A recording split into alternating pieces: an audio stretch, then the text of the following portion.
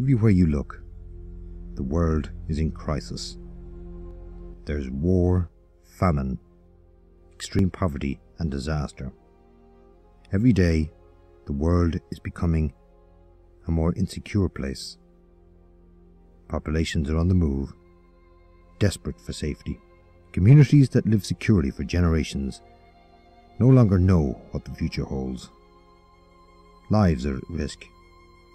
Natural resources are running out, and the gap between rich and poor is growing.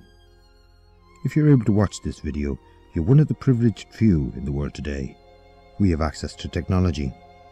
We can afford to pay for our basic needs. We at least know where our next meal is coming from.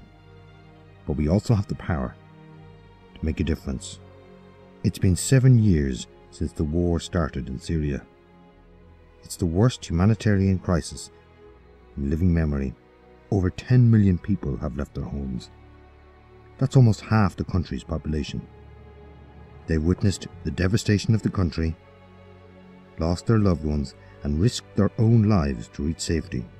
They've left everything behind and are desperate for help. You can't bring peace to Syria, but you can bring food, water, shelter, and medical aid to displaced and refugee families. You can give them some belief in the future.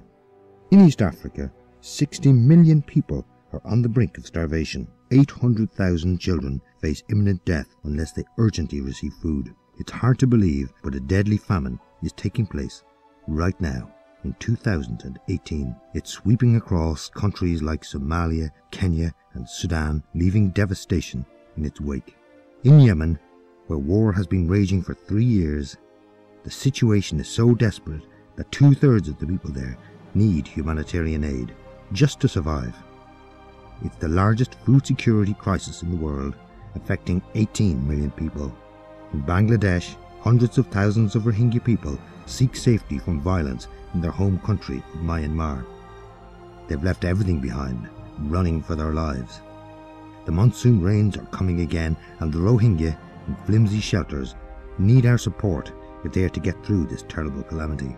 We can't stop the droughts and conflicts, but you can give emergency food and medical aid to save lives. You can make a difference. The world is in crisis. We can't turn a blind eye. So we're on the ground, getting aid and changing lives in Iraq, Syria, Yemen, Bangladesh, Pakistan and Palestine.